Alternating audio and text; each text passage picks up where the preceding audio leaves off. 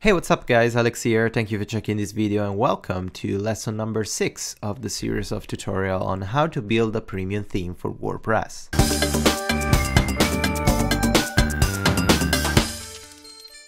Welcome again. In this tutorial we're going to take a look on how to include some specific CSS and JavaScript inside our administration panel. If you remember, in the previous lesson we left our admin section in the status with a bunch of custom fields, and I told you that I was going to implement a system to upload a custom image because that's what we want to create. We want to recreate this section, this top section of the sidebar in our custom theme.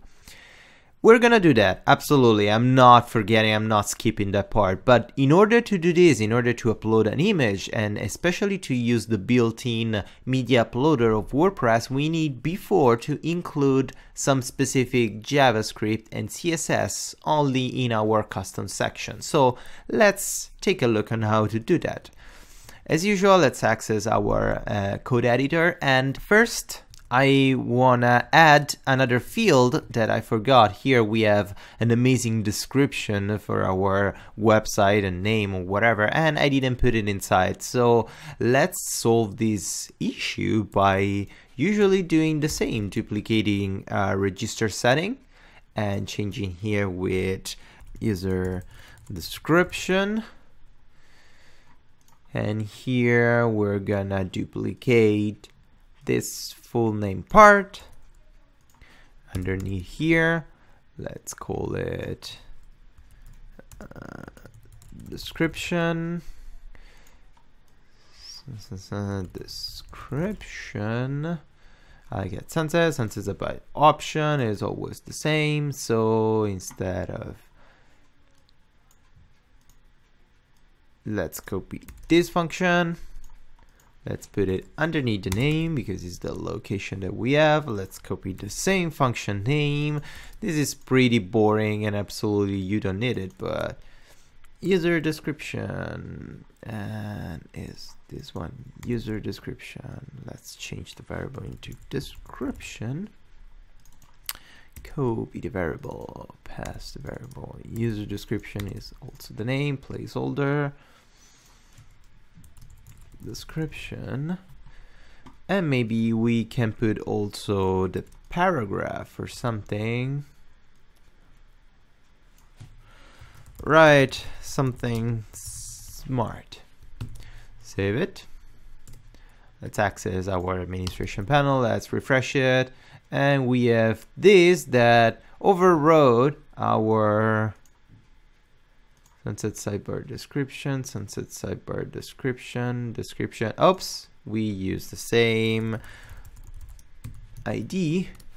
There you go.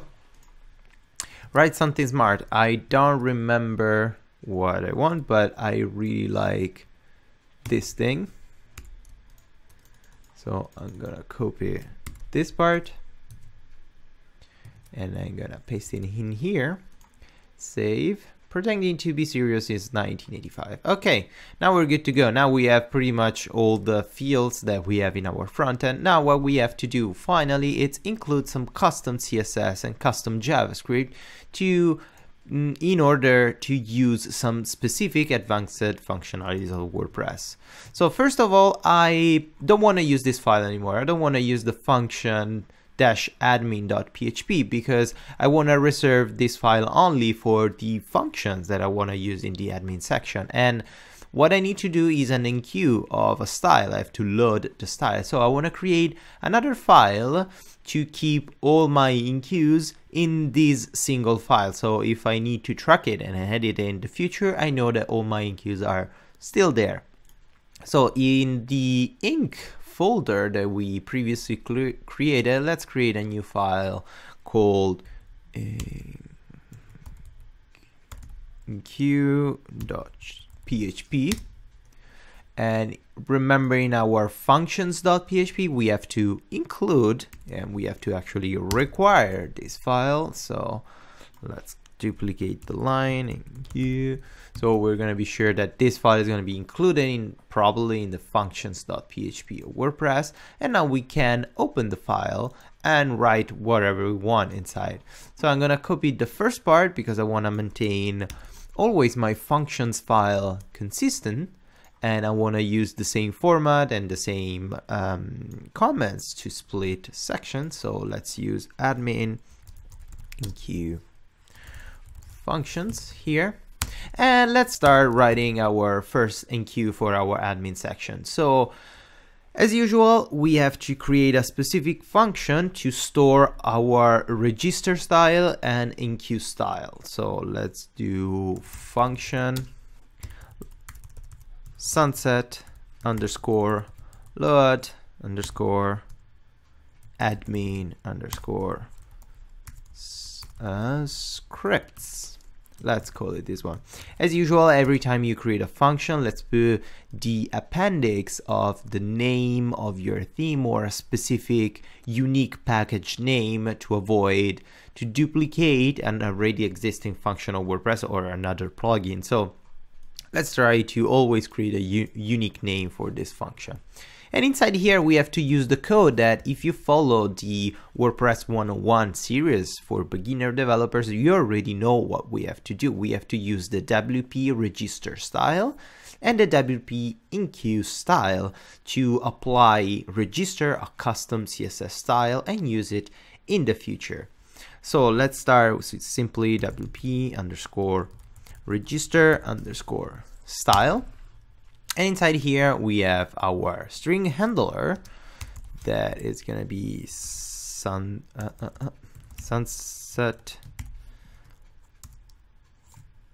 admin. Here we have the location of our file, and in my case, going to be get template directory URI. This script, if you don't already know, it's gonna point to the actual directory where our theme, our template is. So at this point, we have to connect this function with a dot, the PHP equivalent to merge two strings, with the URL of where our style is. So in my case, it's a CSS dash sunset admin.css. So this is a format that I like to use. Basically, if I have to include a CSS style for a specific theme, my theme is called Sunset, I'm gonna use sunset.css as a CSS style or sunset.js as a JavaScript file. But if I have to include another custom style inside the administration section, inside a specific section, I really like to create the file name in this way with a dot to separate the actual section where I'm going to use. So it's going to be really easy to understand if this file belongs to the front end or to the back end, because we're going to have sunset.admin.css or we're going to have sunset.admin.js. So we can easily distinguish which file is going where, but it's just applying an appendix before the extension of the file. And no worries about using the dot. Of course, if you want, you can use a dash or an underscore. It doesn't really matter. You can use the dot as far as the last dot is always the extension, the real extension of the file. Having a dot in your file name, especially for CSS or PHP or JavaScript file, is not going to make any difference. It's not going to trigger any error. So we're pretty good to do that. We have empty array because we don't have any dependencies. We want to specify the version, that is our version 1.0.0 if we want, and because it's for all the derivation, it's for desktop, mobile, tablet, we can put CSS all. So now we register a specific file that we actually have to create in order to avoid to trigger an error. So inside our CSS folder, let's create a new file called sunset.admin.css. Let's open this file and let's write something super simple. Let's use the same format, so package sunset theme. And here, let's write something pretty silly. So for example, body, background color. Let's put a bright red just to check than if the inclusion of this file is actually working in our administration panel. So let's go back in our Include file, and in here we can write the WP Include style.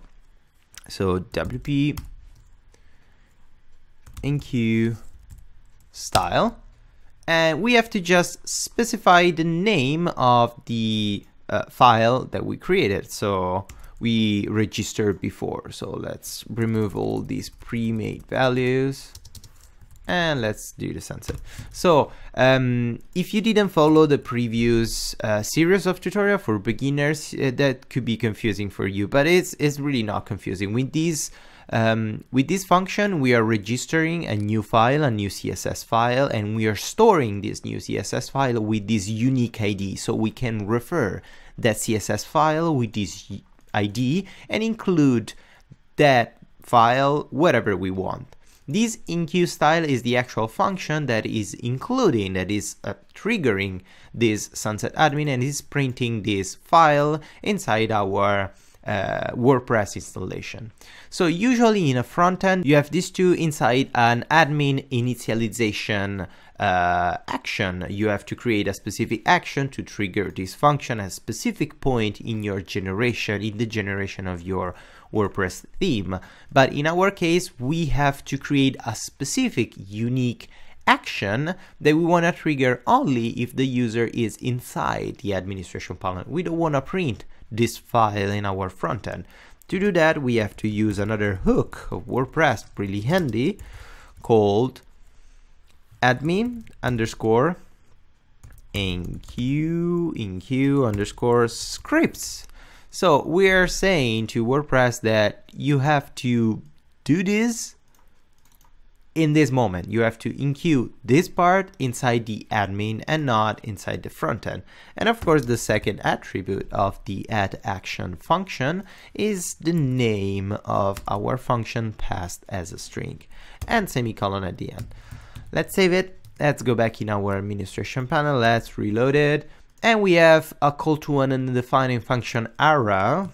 Of course, is a misspell. I didn't spell array. Sorry guys, I'm going too fast maybe.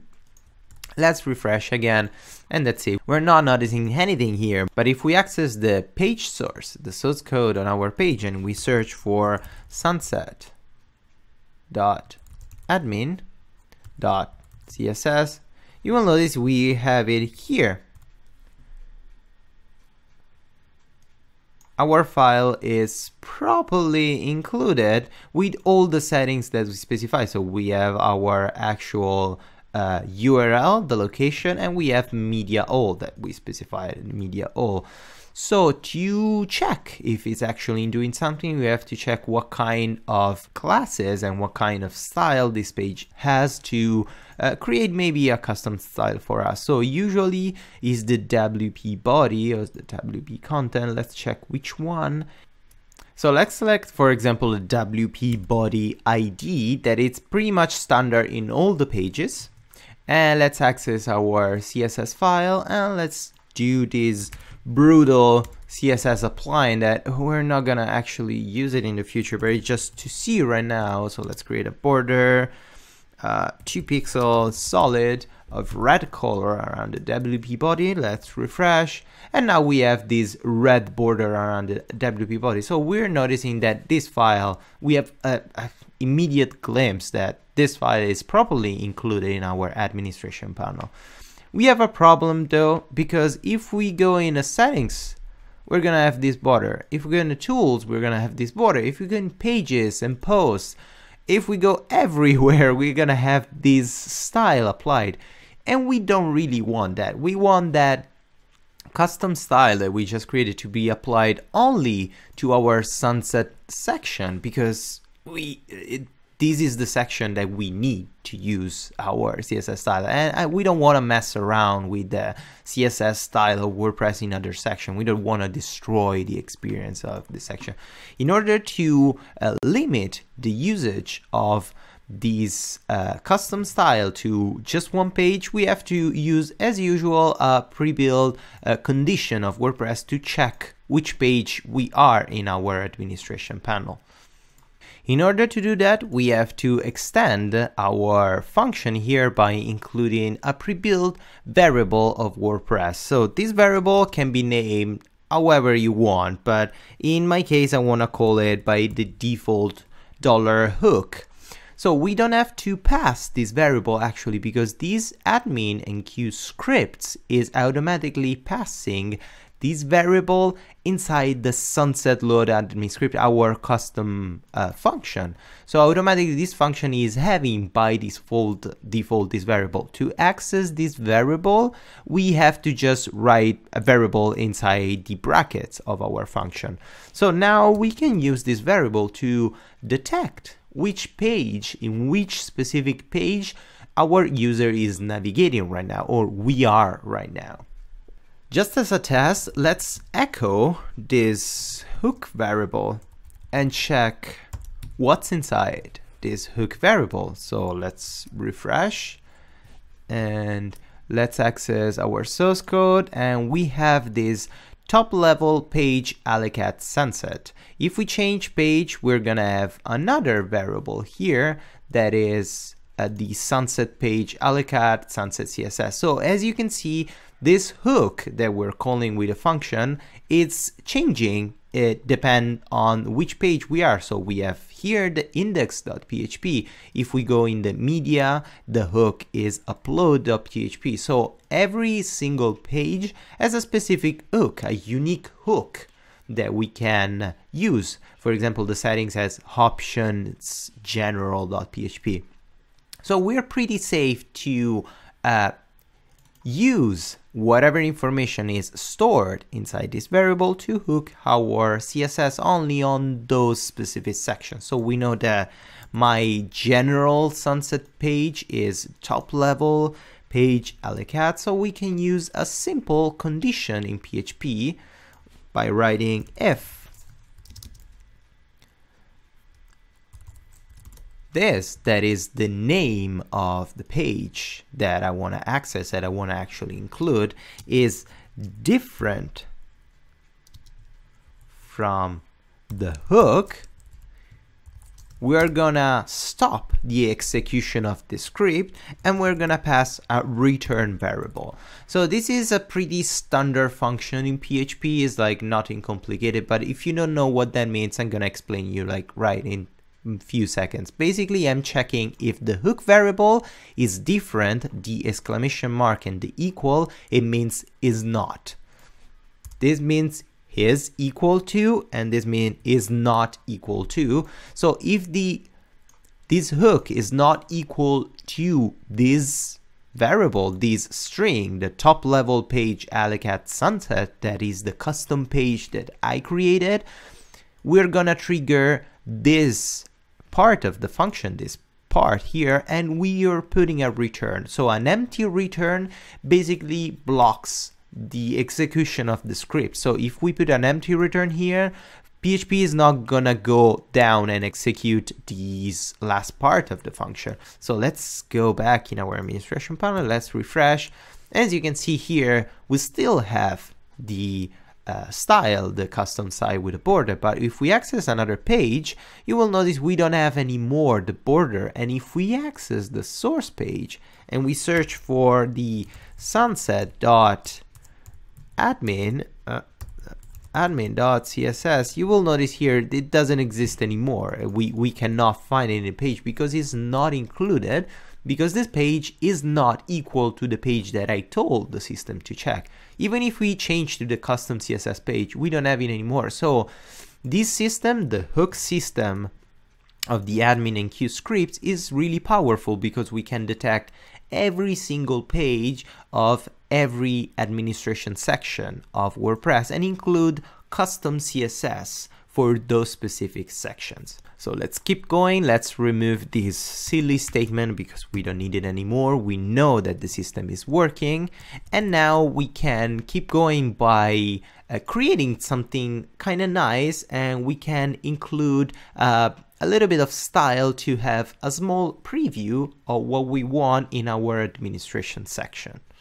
So really quickly, let's access our template file where we are generating the settings page of our sunset theme. So this sunset option here, let's refresh. I want to remove this horrible red border. So we have this page now. What I want to do, I want to basically create this part, this top part here, with a picture, information, all the icons in this specific area of my administration panel. Maybe here before the menu, or here on a side of the menu, to give the user a preview of what they're gonna have in the front end. So that would be nice, right? That it's kind of nice that it's giving like more value to our custom theme. So let's quickly create this section. Inside here, before the forms, I want to create a custom section called div class sunset sidebar preview. And inside here we can style a little bit. Div class sunset sidebar. I'm using totally like random HTML. I'm not following anything. I'm like creating randomly what I want to do. So let's check the design file. I have the name, the description, and then the icons, and we have a little bit of padding. So we could use the sunset sidebar to manage and handle this section, like the background color and maybe the border. And we can use some specific maybe H1, H2 tags, and then some custom icons that we already created just really quickly. So let's go H1 class user. Let's use sunset username. H2 class sunset description. And then here we can use div class icons wrapper. And let's leave it for that right now. So here I want to include the custom options that I created in the functions.admin.php. So basically I want to print whatever information I'm inputting in this field inside my preview, inside my bucket of preview. And to do that, I have to use the exact same functions that I used in the function admin to retrieve those specific variable, those specific unique settings that are registered in my custom settings. So here, as you can see, I have this first name, last name variable, first name, last name variable. So I cannot use this variable because are inside these specific functions and are used just inside this thing. I have to recall these options here to use this variable outside those specific functions. Here, and let's recall first name, last name, and let's go dollar full name. It's equal to first name plus space, let's leave a blank space, and then dollar last name semicolon. And here we can print PHP print dollar full name. Save it. Let's go take a look here, refresh it, and as you can see here we have our title H1 Alex Dude inside whatever thing we didn't style. So it's pretty gross to to see, but let's not care about right now. I need a description now, so let's copy the description part. Let's go back in our template. Let's copy description. I don't have to do anything else. So let's open here. Let's print out our description. And let's go take a look here. Let's refresh, and we have title and subtitle. Now, because we included a custom CSS file, we can style this section to reflect the style that we want for our actual bar in the front end, but in the back end. And this is gonna be awesome. So first of all, let's apply a custom class to the form so I can style a little bit also the form. Let's go class sunset general form. And let's copy this. So sunset general console and sunset sidebar. So let's open CSS and let's go sunset, boom, comma, sunset preview. So I'm gonna use margin right, margin right of 20 pixels just to create a little bit something better. And there you go, we have the preview of what's gonna be or what's gonna look like, whatever settings we have. And of course, if we change this with different value, automatically this value, whatever thing we put inside, is going to be reflected automatically inside here. And in a more advanced section, in more advanced lesson, probably we're gonna activate a sort of editing in line of our style, because actually it's really easy to convert this form into this look and give the user the ability to edit directly whatever value they want to edit in here inside the preview of your theme. So it's pretty much it for this lesson. We learned how to properly include the CSS, a custom CSS inside a specific section of the administration area. We learned how to create a custom section in the template that we're using for that area, and we learned how to retrieve a bunch of variables to use in a custom section that is not automatically generated and handled by WordPress. Of course, this function, you can extend them. You can use this get option also in the front end. So we pretty much already know how to print our custom variable in the front end. In the next lesson, finally, we're gonna take a look on how to style properly all this section, and how to print the icons, and how to include the proper JavaScript file to use the pre-built media uploader WordPress to upload a custom image for our user. So thank you again for checking this video. As usual, if you enjoyed, please give it a thumbs up or subscribe to my channel. And as usual, if you totally don't care, if you don't give a shit, you can it's totally fine. You can keep going and keep following my tutorial without subscribing. I'm totally good. Like, just give me your views. That's what I want. No, I'm joking. Anyway, if you really like what I'm doing, please take a couple of minutes to check the support me page in my website and take a look and learn how you can support me and my channel and help me to create better content, better video, and better awesome WordPress tutorial, and maybe other arguments in the future. I could do all other sorts of things. I'm a man of infinite resources. Anyway, thank you again for checking this video, and until next lesson, as usual, happy coding.